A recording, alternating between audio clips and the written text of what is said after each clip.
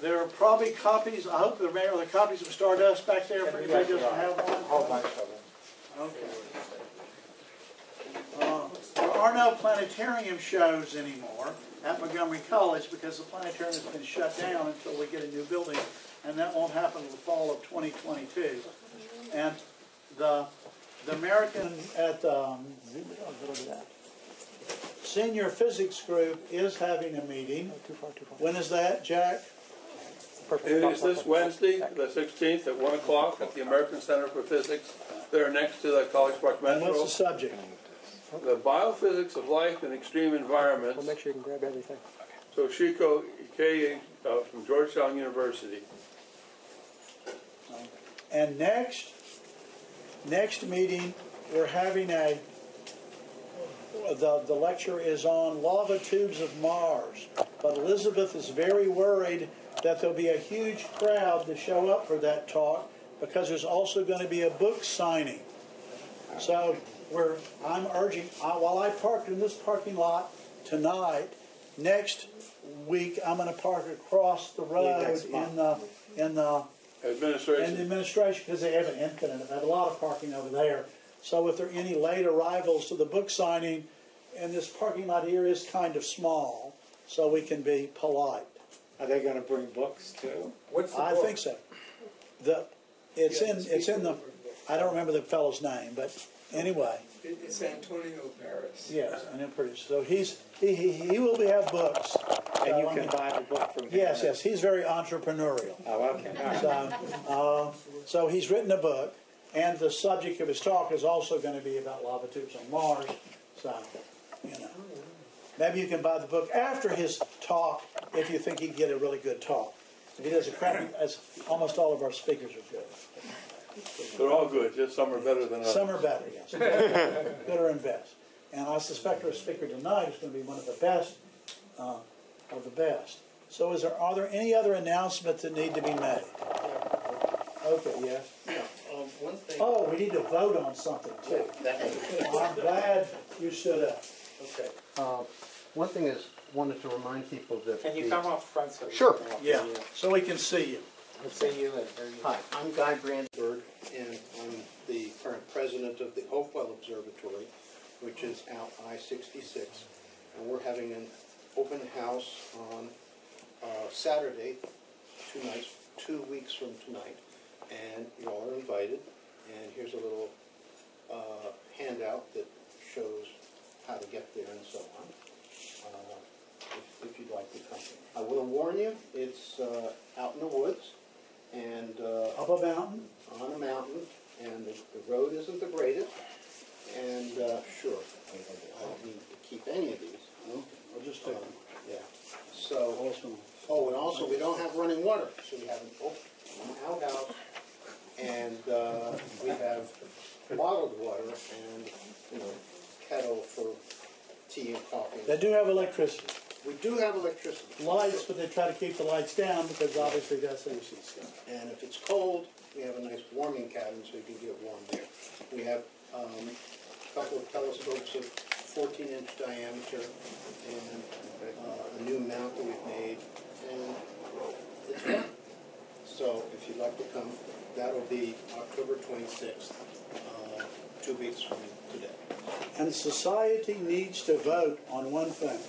We have a telescope that we own that we would like to see actually be used again. Guy has repaired it, and it works now, and he's got the, all good refractors have lenses that have to be matched and turned the right way, so it now really works really, really well. It works pretty well. Pretty well. I haven't actually taken it back out and put it on star test with everything, but it looks like it's going to work. Okay. I think. So,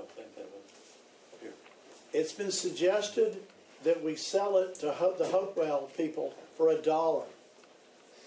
So that's the motion that I make. Do I hear a second? Second. Is there any discussion? Does anybody want to raise the price?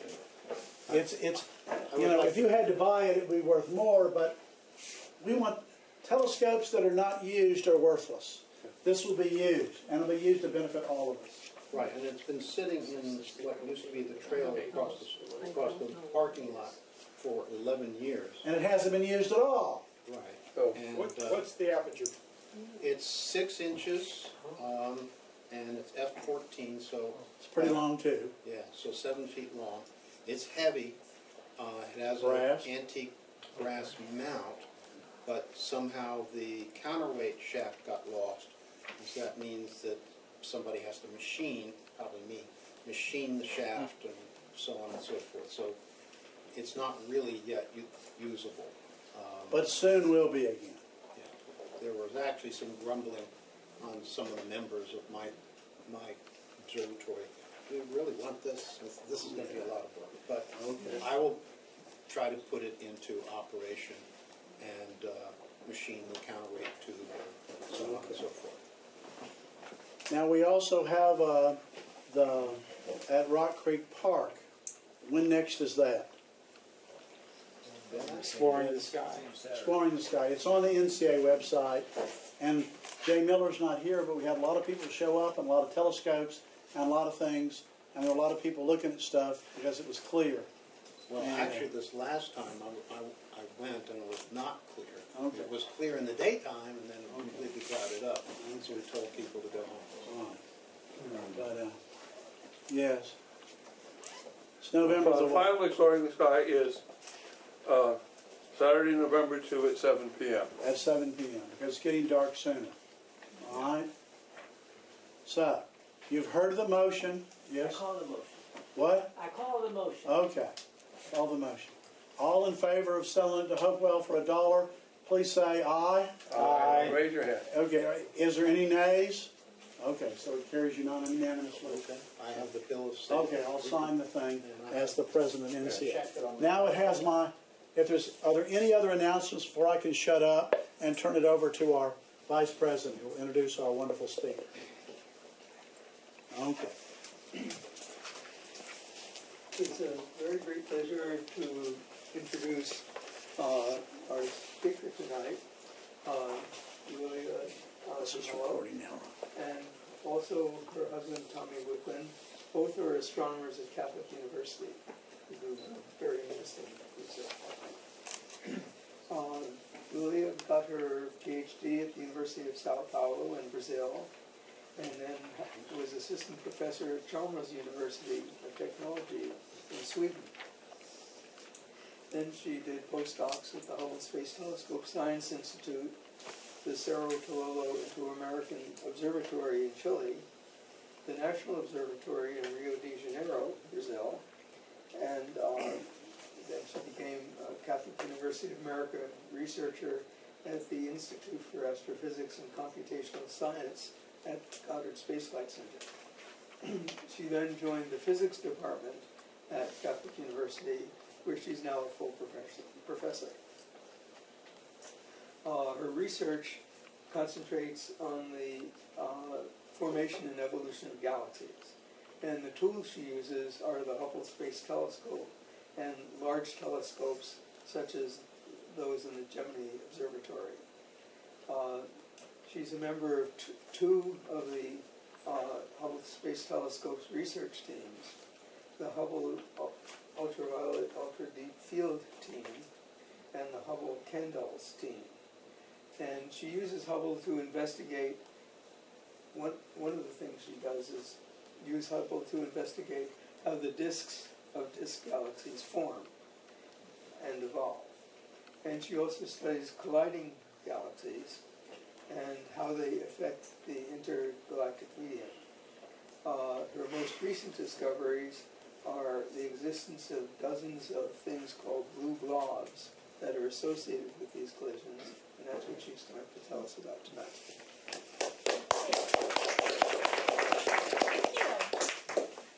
Well, first, thank you so much for having me here. It's a pleasure, and I feel almost a little guilty that I haven't heard of this place before, and I have never been to the observatory before. So, as John was saying, I am a professor at Catholic University, and I've been here for quite a few years. And I'm currently the Vice Provost for Global Strategies at Catholic University. And Catholic University is not so far from here, so I invite you all to come visit us too. We have a great presence at NASA Goddard, and you may have seen me around probably when I was a little bit younger. So today what I'm telling you is really a research I've done with so many people. And you went to sleep? And I have here a list of names of people that have collaborated on this project with me. And the ones that I have stars next to it, it's because they are really the stars in the projects. They are our students, they're grad students. All of them are now doctors. But they were students when we started this project, and this became part of their thesis. So here on the background, I'm going to show you this image again, and you'll see it again, and we'll go over it. So especially for people who don't understand how research gets done and how astronomers decide on their projects, let me tell you a little bit how we decide on projects that became what this project. This project has about 20 or so articles, peer-reviewed articles, but it took a long time for this project to get going. So how does it work? And I'm going to give you that feeling as well. So my PhD thesis was in interacting galaxies. Galaxies that are colliding. In particular, galaxies are very close together. They are in what we call compact groups of galaxies. And a friend of mine, her name is Claudia Mendes Oliveira, she's also from Brazil. She did her PhD in Canada. And she worked with the father of compact groups. They're called Hickson compact groups of galaxies. And Claudia and I were in a conference together when for the first time we saw images that a little tiny satellite was producing. And this little tiny satellite is called Galax. So Galax is an ultraviolet satellite, this big, it's only half a meter across. And Galax is not operational anymore, but he was such a productive satellite. So Claudia and I are sitting together, we are seeing the first images. This is like in the early 2000s, and we saw this image, maybe 2006. So we saw these images and we were like, wow, that is so cool. Maybe we should look at compact groups of galaxies with the satellite.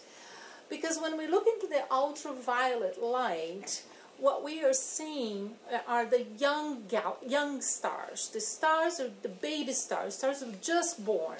They will emit in the ultraviolet. So it's a very hot and energetic light. So because interacting galaxies promote star formation, we thought, wow, in the ultraviolet they will look really interesting. So then, you know, she went to Brazil, I came back here, and at some point I started thinking about that too, and then we decided to go and start applying for Galax Time, start applying for archival to look at the data and all that. Meanwhile, I was talking to two collaborators of mine, Jay Gallagher and Linda Smith. Jay Gallagher was a professor, now he's retired. He was a professor at the University of Wisconsin in Madison. And I told Jay, have you seen ultraviolet lights from the satellite and how interesting they are? And maybe we should look at your favorite galaxy. So Jay's favorite galaxy is this one here. It's M82. Does anybody familiar with M82? Yeah. Yeah, some are. M82, actually I saw a poster here that has M82 there. So it's this one here. So M82 is what we call a starburst galaxy. So it's a galaxy that produces a lot of stars at the same time. So I told him, look at M82 with galaxies, and he said no. So I told him, let's go look. And then we started looking, and I realized that because Galax is such a small satellite, it has a very large field of view.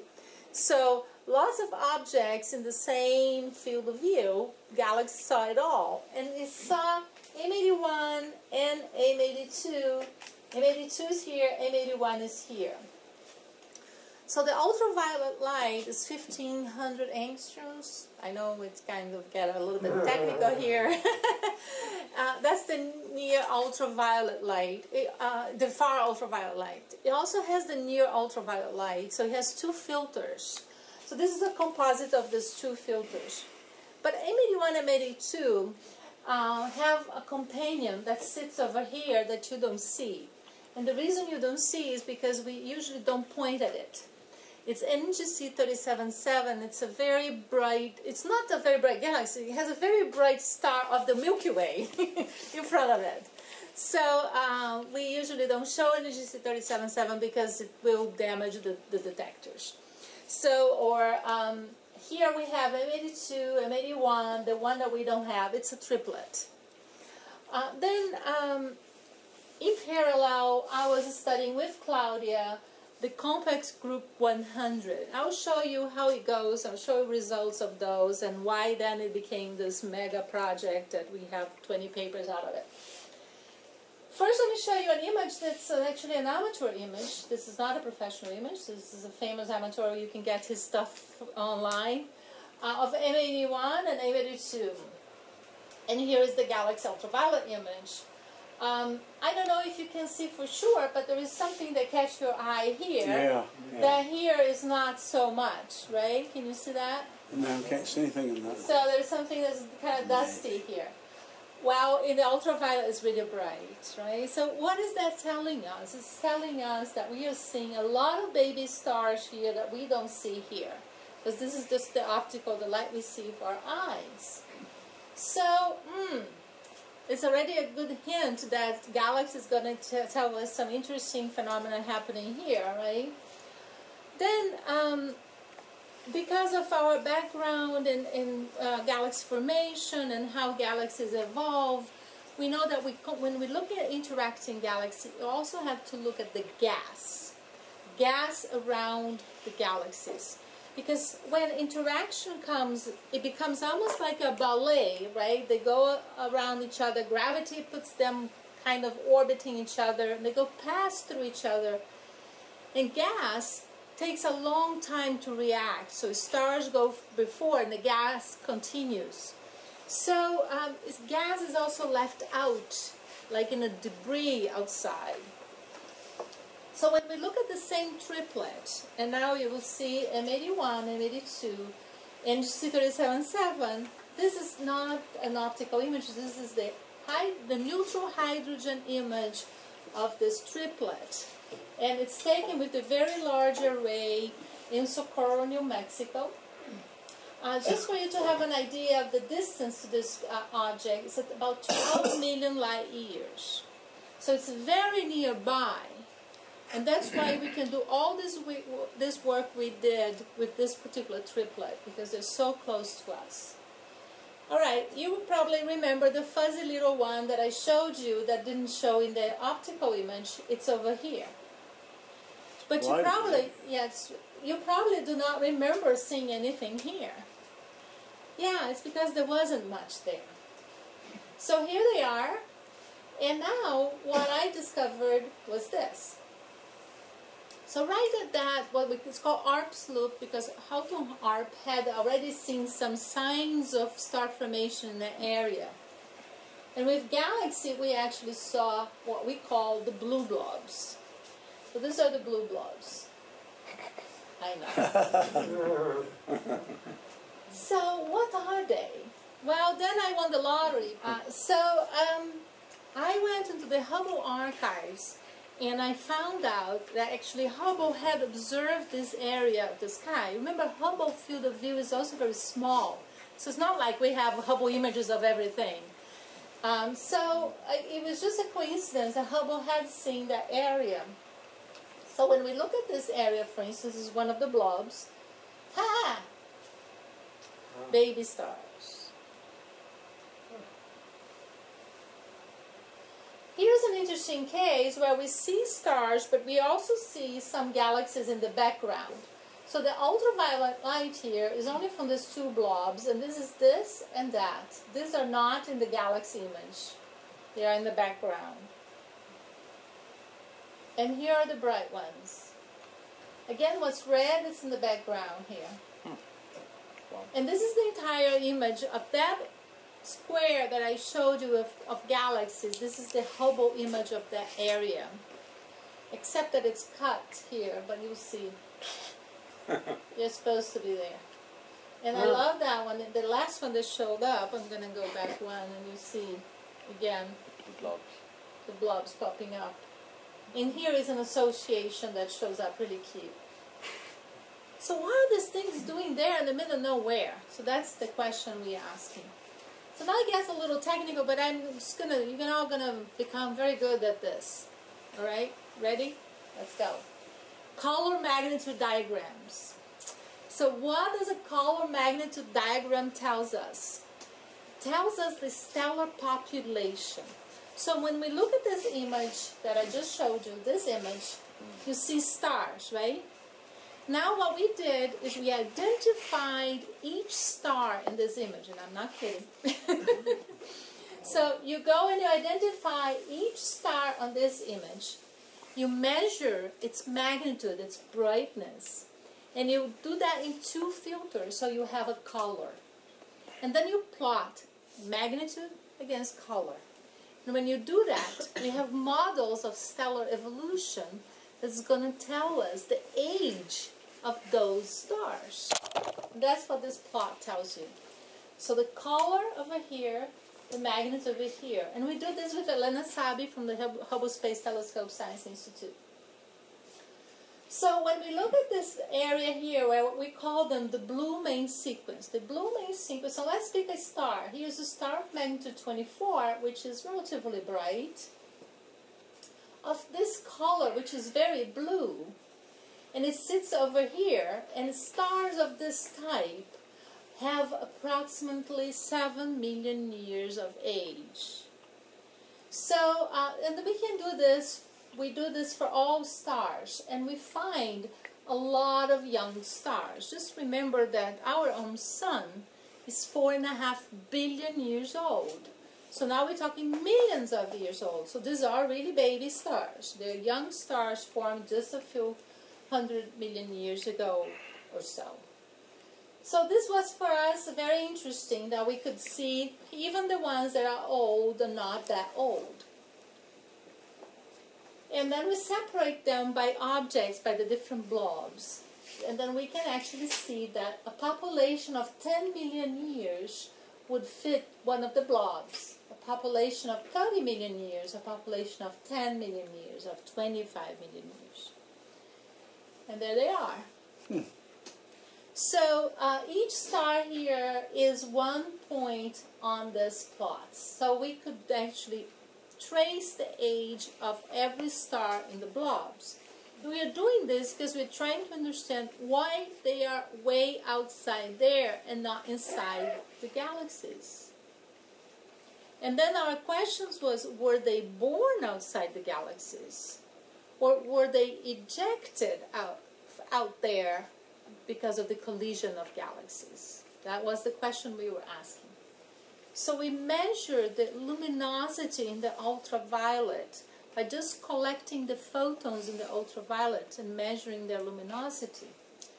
We also went to this telescope, it's the Wind Telescope in Kitt Peak in Arizona. It's a 3.5 meter telescope, and actually I didn't go, it was actually through collaboration with Linda Smith and Jay Gallagher. And the blobs are these things here that you're seeing. And we observed it in the H alpha. So now we have a hydrogen filter that is very narrow. It's only going to capture the light of very young stars. So we observed them, not all of them emit in the H alpha, not very bright in the H alpha. So what we did, we combined all this luminosity and we compared that with the Orion Nebula. And they are equivalent to only 5 Orion Nebulae. So if you look in the ultraviolet, so if you look at that area in the sky outside M81, that's equivalent if we had there 5 Orion Nebulae. So it's not a lot of stars. That's why we call them blobs, you know, the blue blobs. They are superstar clusters, associations of stars. And we believe that they are formed out there. We have reasons to believe it, and one of the reasons is this little video here. So this is a simulation. It's from Min Yoon's website. He just put it there so you can pick it up too. where we see when galaxies start, it's already getting a little ugly, old. So that's three galaxies colliding? Colliding. So here is NGC 37.7 coming in, M81, M82. Oh, actually the other way, right? Yeah. So What's this the is time scale for this M82. whole thing? Yeah, so it started at time 0, and then we let it run for about 200 million years. So 200 million years later, this would be the time that we see. So do you want to see it again? Yes. Yes. So here you go. Now M82 is coming to the place, the yellow one. And then they pass through each other. And then I want you to pay attention what happened in between them. Ah, stuff out there, right? I'm going to have a zoom into that area now, you see. There we go. Oh, wow. When I saw this, I had a Archimedes moment. You know what I mean? The Eureka kind of thing. Wow! This is exactly what's happening here. So, this is the gas, though. It's not the stars. But we know that there are stars here. And we know that there are stars here. So it's explaining pretty well that what happened 300, 200 million years ago caused what we are seeing today. So the problem now, and it gets a little bit technical here, so just bear with me. What happened here is that area, remember this is all hydrogen, it's neutral hydrogen here. The density there is very low.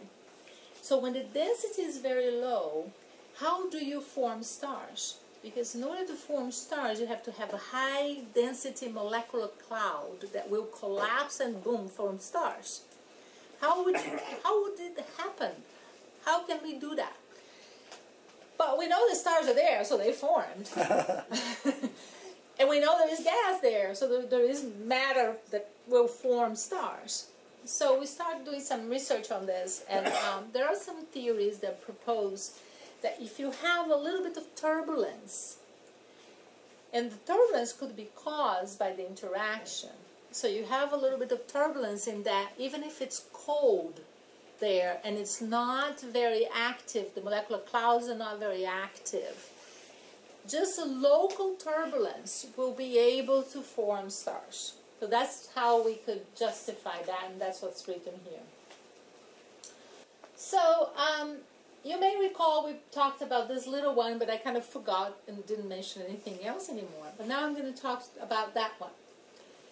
So just remember, I used Hubble to look at that area. So I also used Hubble to look at this Holmberg 9 galaxy. Remember, Hubble is above the atmosphere, right? So Hubble can actually separate the stars. It can actually see individual stars.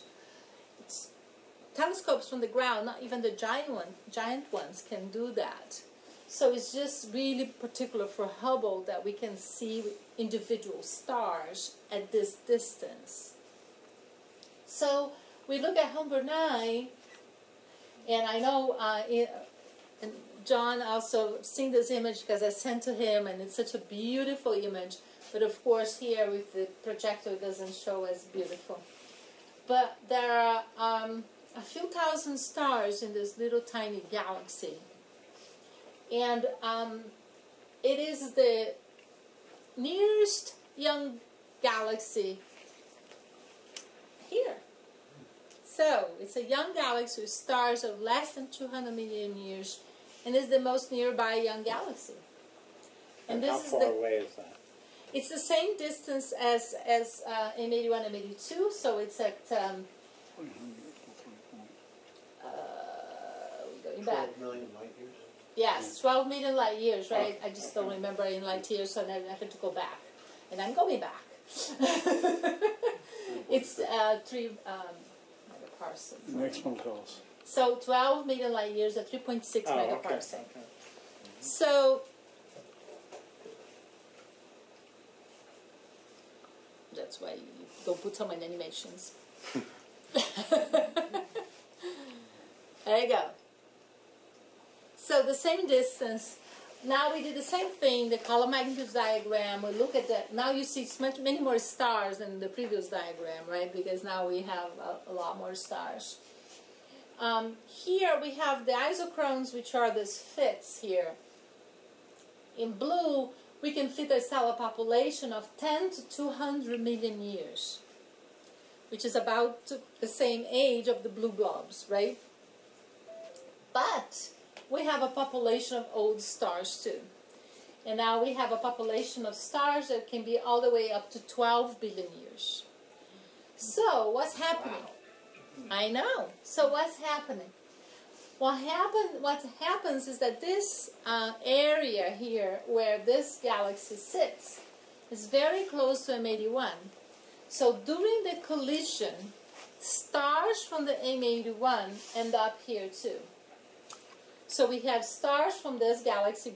This galaxy has old stars because it's a regular spiral galaxy.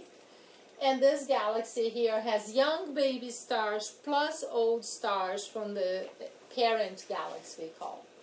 So this little dwarf galaxy here, we call it a tidal dwarf galaxy. And the word tidal has to do with tidal interaction, because gravity is really what's driving the interaction here. So Hubble was able to separate them. So here are the results from Hubble 9. Two populations, young stars of less than 200 million years and older stars from M81. And there she is, and this is better now. So that's Hubble 9.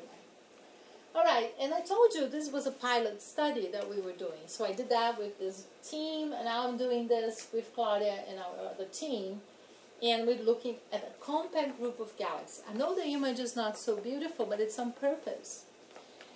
So here is an image that is a combination of images. Remember, I told you the galaxy was a 0.5 meter ultraviolet little satellite. And you know, as amateurs, as you are, that it's small, it's not so good, right? You want a bigger aperture, you want a bigger mirror, and otherwise your resolution is low. So although we use the optical data is the CTIO 4-meter telescope, we have to degrade the resolution of the CTIO 4-meter telescope to match the galaxy 0.5 meter telescope. And that's the image we have combining the 3 filters. It's going to get nicer now. Remember when we looked at the previous example, we have the gas around it. And that was key for us to find the blue blobs, right? So we need a map of the hydrogen gas of this group. And it's amazing. Ta-da! So it's way out here. It goes this, you know, the group is here, right? 4 spiral galaxies, they're right here. This is the group. Now when we put the gas comes all the way here, more than 424 kilolight years, thousands of light years away from the parent galaxy, you have gas. But what are the blue blobs? Well, they are there. Can you see it? Yes. Yeah? They're even further. Yeah. So they are, but they are here, inside here. Just put them here so you can see. But they're actually inside here. I understand. And this is inside here. So the blue blobs are there. And then I use a Gemini 8-meter telescope, and this is a proposal we put together to observe this compact group of galaxies, and we got these images. They are little dwarf galaxies. But now remember, Gemini, first this one is much further away, and I'm going to put it back here because I never remember distances. The other one, remember, was 3.6. This is 76.3 megaparsecs away, so it's much further away. Not even Hubble can see the individual stars of these galaxies. So it sees the composite of the stellar population. So Gemini can only see the composite too. So what did we do? we did spectroscopy of the dwarf galaxies. So we put a spectrograph on here. It's actually a very, how do you say, laborious work. So you have to do this with fiber optics. So we get the spectrum and of this individual object, but it's the integrated population of stars. On that last picture, Yeah. is that graininess in the background, is that basically You mean here? electronic noise, or is that real stars and stuff? No, it's noise. Okay. Yeah. So the stars are, this is a star, and these are actually galaxies. This is a star. This is a galaxies and stars combined. Stars of the Milky Way and galaxies in the background. And here's a little dwarf galaxy that has a little bit of a plume here too. So we get the spectrum of this object. So now what does the spectrum tell us? Well, the spectrum tells us the chemical elements, the chemical composition of the entire stellar population. And from the spectrum, we can actually tell the metallicity of this object. What does it mean? So an object that has very high metallicity, it could mean two things. It could mean that a lot of stars have been born, many generations of supernova. They have exploded. They have enriched the gas, and you have more metals in the gas, and you form a new generation of stars, and it's very metal rich. For astronomers, everything that's higher than helium is a metal, but that's another story. So anyway, so it means that it's an old generation of stars that's gas is being reprocessed in that area. So how do we know that? Because we measure the metallicity. So I know this is a busy plot. I don't want you to look at all this. This plot is only to show you the following. Here we have luminosity, brightness. Here we have metallicity. So how many metals we have. We're comparing with the oxygen metallicity. Okay. When we look at this axis here, the crosses are dwarf galaxies in our neighborhood, like the large Magellanic Cloud, the small Magellanic Cloud, Leo, galaxies in our neighborhood. And when we look at the two little galaxies of the previous group, they sit over here. They're much more metal rich than these ones are, and they sit in a completely, totally different area of the diagram than the regular ones do. So this is just for us to evaluate the history of these galaxies. So this is the results from the pilot projects. So M81 and M82 contain young, low-mass superstar clusters and also Homburg 9. That group that I just showed you and another group that we also, Claudia in particular, studied, they have these young, massive, tidal dwarf galaxies, but they don't show any sign of those small blobs, those associations like Orion. And then we start thinking, could this be because the environment of a compact group is very different from a triplet? Could that be what's causing it? And this is what triggers astronomers to keep trying and going and going. There's always a question, right? So how would we address this question? Well, we decide, well, we need a sample of groups and a sample of other interacting galaxies that are not in groups and compare them. And that's what we did. And NASA gave me a lot of money to do that. So we found these two environments.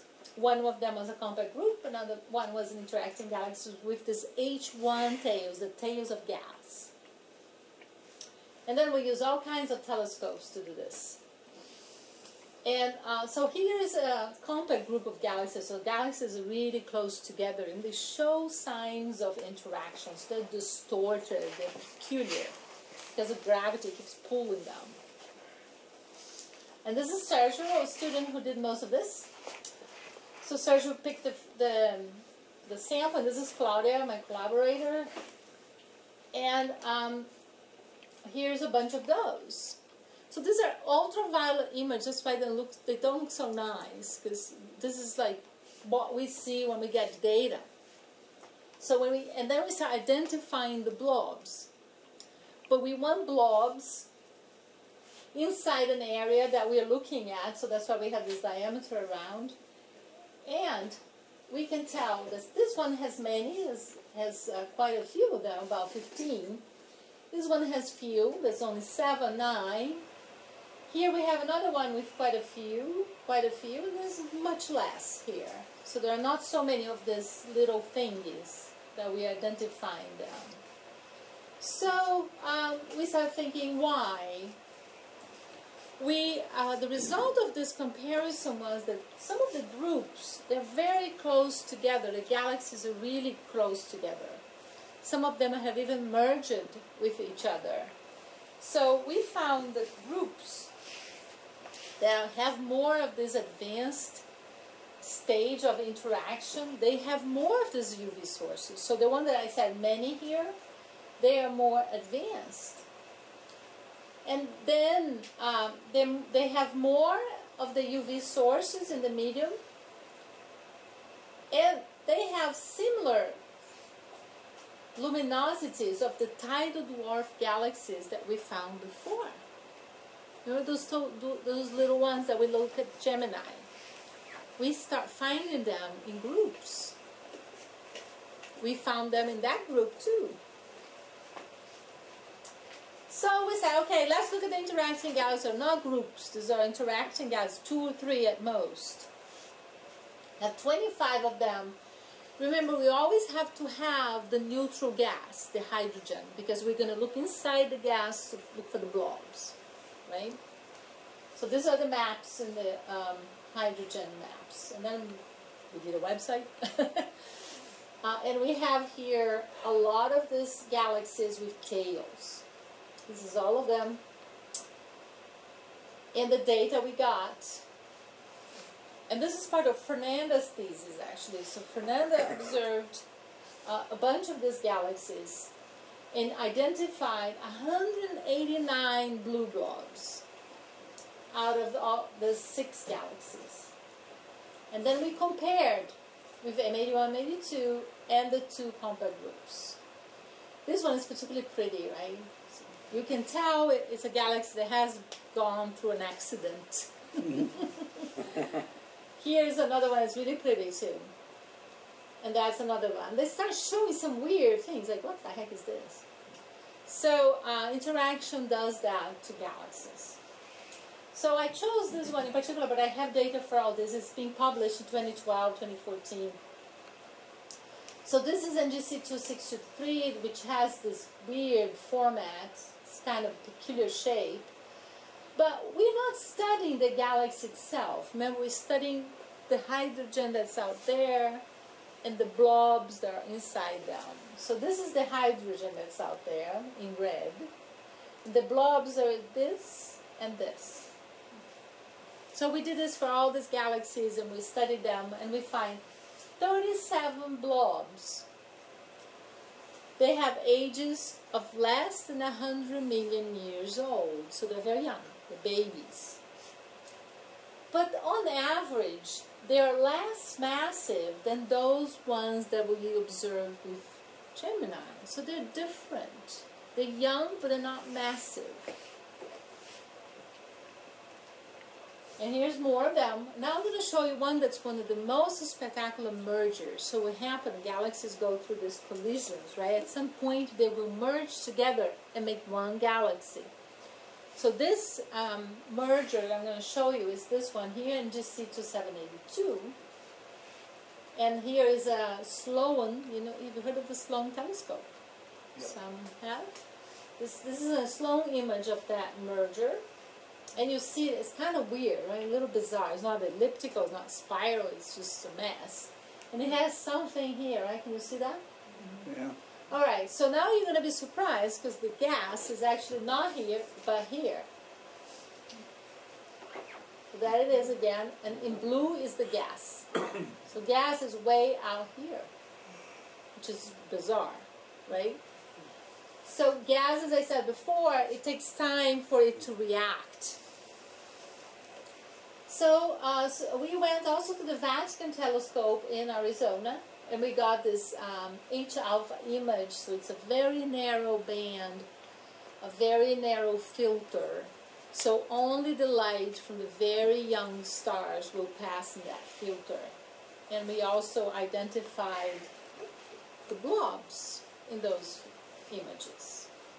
So here we have the H1 tail. The blobs are in circles here. And then Gemini is our friend. So the Gemini telescope in Chile we used. Unfortunately the quality here is not so good, but most of them we are able to resolve in little stellar clusters. This one in particular you could see if we had more light here, but so we see the similar things we saw before, that they are either dwarf galaxies or stellar clusters. Here's just the H-alpha image. So what we did with Gemini again, we took the spectrum to learn about the metallicity. Because remember, the very first ones when we had the age of the blue blobs of M81, M82, how did we get to know that the metallicity at that point? We did not have spectra of them, because you can't. Because Hubble would not be able to take the spectrum, they're too faint. So at that point is by that fit of that I told you, I call it isochrone. I don't know if you heard when I said the isochrone. So that fit that gives us the age gives also the metallicity. So how many metals there are there. Here with Gemini, we take the spectrum because we cannot resolve the individual stars. So anyway, 7 objects, the ages are really young. The mass is not so large. So Gemini images resolve them in several objects, but we don't find those tidal dwarf galaxies that we found before, because these are not groups. These are just interacting galaxies. So I don't know if you are already getting it, that there is a major difference between them. So here's a bunch of papers we published. Every time we found something really spectacular, we published it in a variety of journals. So these are the main results. So interacting galaxies, including one merger, which was the last one I showed, lack the massive tidal dwarf galaxies, which are usually about 0.1 million solar masses that we found in groups. So it's possible that the group environment is responsible for the TGG formation and survival. So the potential well of the group will drive them away from galaxies and keep them there, and they don't get disrupted. So here's just to conclude, we have far ultraviolet and hydrogen gas and optical data of interacting galaxies and compact groups. And we found star formation in the H1 tails and bridges of this gas that has really low density. We don't even know how to explain how stars are there. We have young and old stars found in the same region. Some of the stars have been launched out there. Some of the stars have been born there.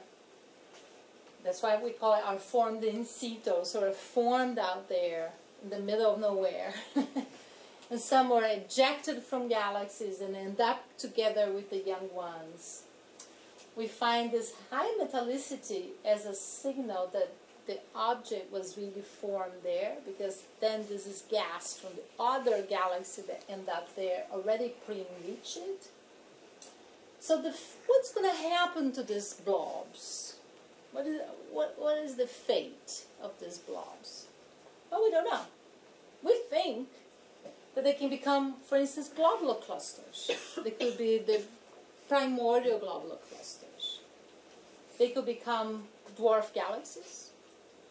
Or they could just dissolve and become sparse star streams out there in the intergalactic medium.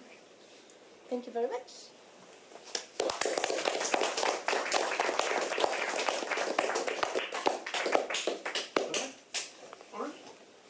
I thought all globular clusters were extremely old. Only in our galaxy. No, actually, there is a we could turn on the lights, yeah. There is a population of globular clusters that are young, Really? and usually they are outside these mergers. And we think they are the product of new generation of stars are born out there and are forming, they're, yeah. So if you look at a galaxy that is a merger, it could even have two populations of globular clusters. One is the old one, and one is young one. Other questions? This may be a little oddball, but you're pulling these stars out of the galaxy. So are you also pulling dark matter out of the galaxy also to keep things bound properly, or is this what you don't know, that you don't know whether you've done it, so you don't know whether it's going to last or not? So yeah, this is a great question. So it's especially a great question because we have compact groups of galaxies. So compact groups of galaxies have a lot of dark matter. So the dark matter actually slows down the interaction. So otherwise, the compact groups would have already formed one galaxy. So dark matter kind of interrupt the interaction here. But what you're asking is if the star will bring dark matter when they get ejected, for instance, right? Not quite. Dark matter in galaxies are in the outskirts of the galaxies. So if they would disrupt somehow dark matter, I'm not sure. I don't think they would. But with compact groups, dark matter is crucial there, because if there was, and that's probably why the tidal dwarf galaxies are able to survive in compact groups. Because that was one of the conclusions, right? The compact groups have tidal dwarfs and the other ones don't. Because the tidal forces that pulled out the gravity, the stars, are also acting on the dark matter and pulling some of it out. Yeah, they don't act on the dark matter because we actually don't know this relationship that dark matter has with stars.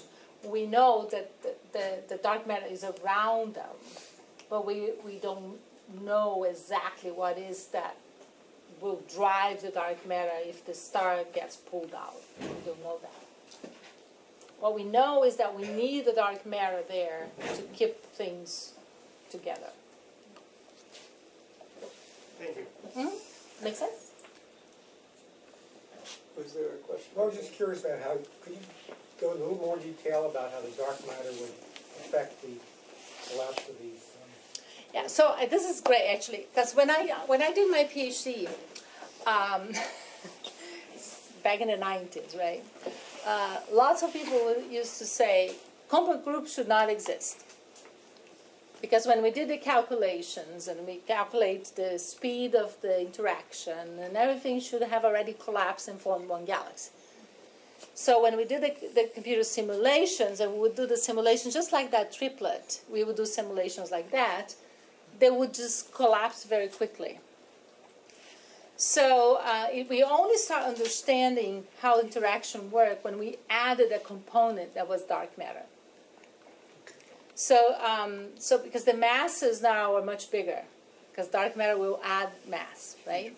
So we kind of started trying to reproduce an image, because we see a snapshot. When we see a compact group, right, we see a snapshot of the whole thing. I want to show a compact group here that's really pretty that I only passed by very quickly. I think it's this one, yeah. So here is Stephen's quintet. So when we look at this, if we count only the stellar mass of this object, the stellar mass of this object, the stellar mass of this, the stellar mass, and then we put it together in the computer simulation, we run the clock, they will make one galaxy in like 100 million years, boom, done. But we know they're out there. So then we start adding dark matter to each of them. And then now things go much slower and we can actually understand. What distribution did you assume for the dark matter? Oh, I don't remember this. What was that question? What's the What distribution? distribution of dark matter did you assume in your simulation? 1 over r squared if you want a flat rotation curve. Yeah. But here it gets complicated, Sure. right? Because they're so peculiar. Right. So that simulation you showed takes dark matter into account, right? No, it doesn't. Dark matter will be more tricky when you have 4 to more galaxies, and they're closer together. That's why they're called compact. So that simulation I showed is only stellar mass. Doesn't even have gas on it.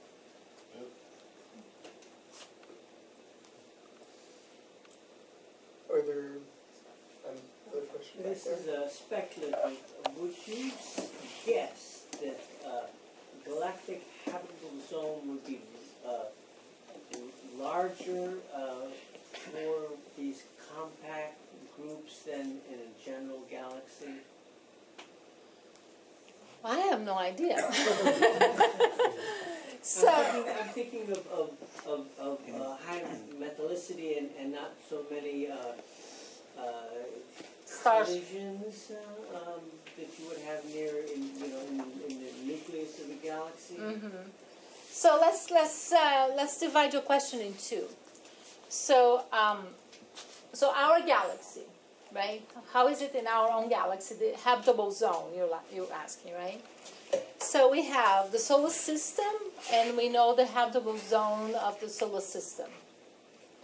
So now we go to another star inside their own galaxy, and we need to know the habitable zone of that star. So what do we need to take into account then? We need to take into account the temperature of the star. If it's a star like our sun, we know the habitable zone, where it should be. If it's different, we need to do the calculations. If it's very, very hot, the habitable zone is going to be far away. If it's very cold, it's going to be very close, right? So this works for our galaxy. Now you're asking me for a galaxy that has a lot of dark matter, is that it? Or a galaxy... No, these compact Groups. that you have up there because of the old stars in them with high metallicity, Mm-hmm. do I get that right? Yeah. There you have the metallicity allowing Yeah. for planet formation, et cetera, et cetera. Yep. And not perhaps not as question here, perhaps not as much interference from collisions as you would get closer into, say, a nucleus of a large galaxy? So when... So I think what he's talking about is certain parts of the galaxy would be just too dangerous to have. Yeah, so when galaxies collide, stars do not collide, Right. right? The fact that they're more metal-rich, they have more metals, it means that their stellar population are different from the sun, or at least like the sun. That will affect the habitable zone, or the planet formation even, right? So if it has more metals, when you have the disk around the protoplanetary disk, right, that will form the star and the planets around it, it will be different than here. Yeah. So it will affect. I just don't know how. If there are no further questions, let's thank our speaker.